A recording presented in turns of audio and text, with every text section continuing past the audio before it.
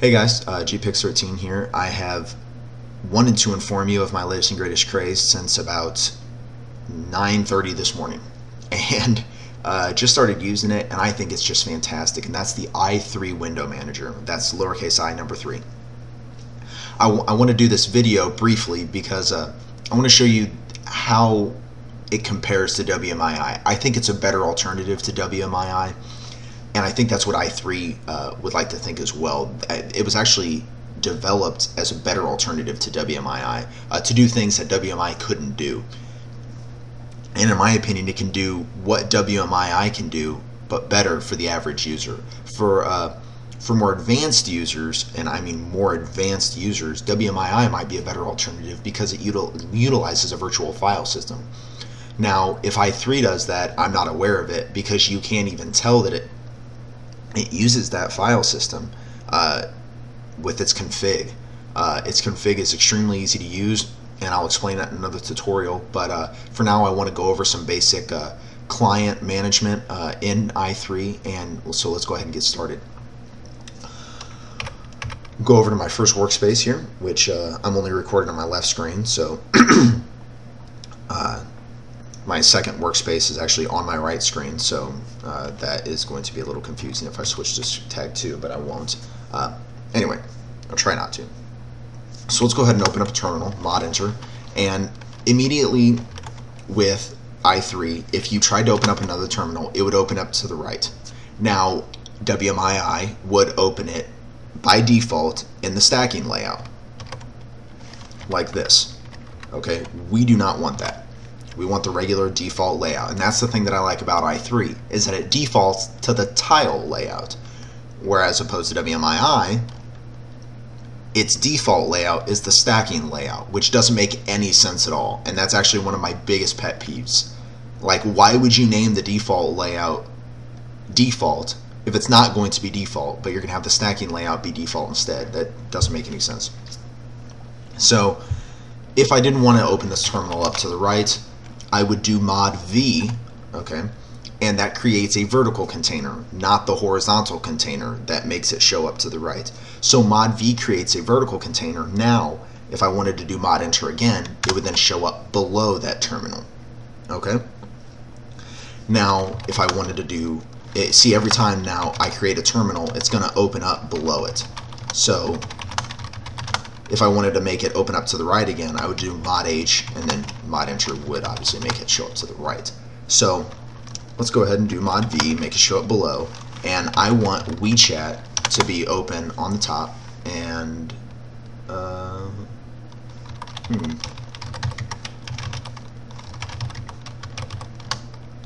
there we go.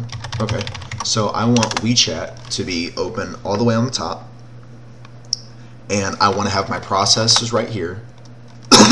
Excuse me. But the problem with this is that if I was in wmii, I would have to create a whole nother column over here, is what it would do. It would create a whole nother column. Well, that's not the case in i3. If I wanted to do something on terminal, but I still wanted to have WeChat span the entire top column or top row of my monitor, and I still wanted to look at my processes, I would do mod H, which would create a horizontal container out of this client, mod H, and I would do another mod enter.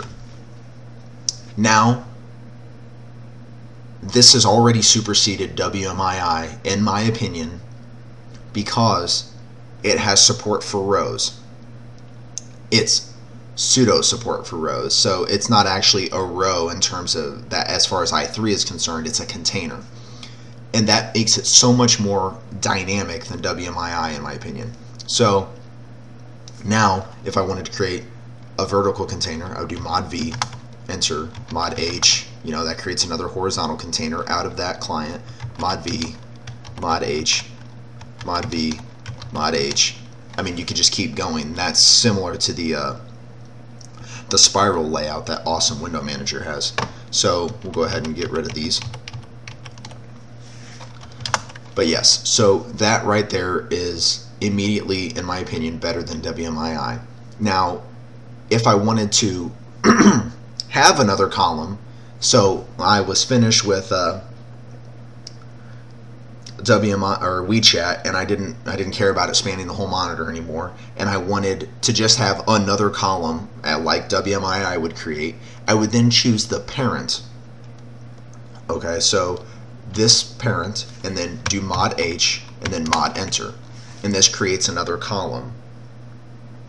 Okay, now I'm not sure if I said what the Mod Parent shortcut key was, but excuse me. When you have a client selected or focused, if you do Mod A, it selects the container of that client. Okay. If you wanted, so selecting that container has different advantages. For instance, if I wanted to move all of these windows in the container and make them their own container, okay, it's a larger container, so that I could have a second column. Because see, if I tried to create another terminal right here, it would open it up to the right, and these are all in the same container. I don't want that. I want this to be a new column. So I would go to my one of the client windows, because see, these are in their own container too, but all of these are in a parent container. Okay, so Mod A from this container selects the whole parent. Mod H creates a horizontal container. Mod Enter creates a new column. Okay, that sounds kind of confusing when I explain it, but if you just, literally look at the user guide on the i3 website. They explain it so well. I couldn't explain it better than that. So, better than they do. So yes, go take a look at that. But for right now, real quick, to end off the video, I want to show you how much better you can easily focus clients using just the keyboard. Okay, hold down Mod and then do an arrow key. That is literally as easy as it is. Left, right, I want to go up, I want to go left, which actually supports, goes to the right one. I want to go left, I want to go down, left, right. Okay, it's so easy. And then this is my second screen, this is my first screen. It's awesome. And then what else was there? Oh, one of my friends on the Linux distro community, by the way, this community that I belong to is linuxdistrocommunity.com, and they're a great bunch of guys. They're the ones that got me started in Linux. I joined the forum out of curiosity, and it's just been a great time. They're awesome. They're always willing to help. I would highly recommend that you go join the forum, or at least check it out. If you don't want to join, don't join. But if it sounds like something that you think you'd like, then please do. Great bunch of guys. So they're the ones who actually got me into Arch Linux, which is what I'm running now, and my own window manager, etc., etc. So one of my friends in the LDC, Rob Graves, he he wanted to know how in wmii he could resize his windows just using his keyboard. You can do that. In order to enter resize mode in i3, you would do Mod R, and that immediately puts you into resize mode. Now it doesn't change anything on the screen, but if you do K or J decreases the length of the window that was selected, and the semicolon increases the length. Alright, J decreases, semicolon increases. In order to get out of resize mode, you would hit enter.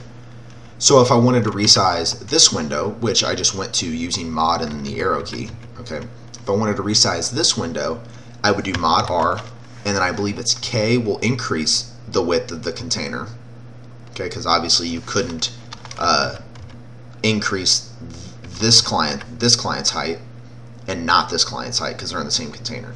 So we will bring that back down. I'm not sure. Oh, L will bring it back down. K will bring it back up. So, and then enter, and then I want to resize the width of this whole container, okay, with these three in here. So I'll go up here, Mod R, and then J actually decreases, like I said, and then semicolon increases. So that is how you can resize windows using just the keyboard. There will be more in another video. I'll do plenty more videos on this for those of you who are curious, but please comment, rate, subscribe, let me know what you think. If I manage to get a better video out there on this, I will be sure to do so. And let me know if you have any questions, and I'll answer them to the best of my ability. Again, thanks for watching, guys. Comment, rate, subscribe. Peace out.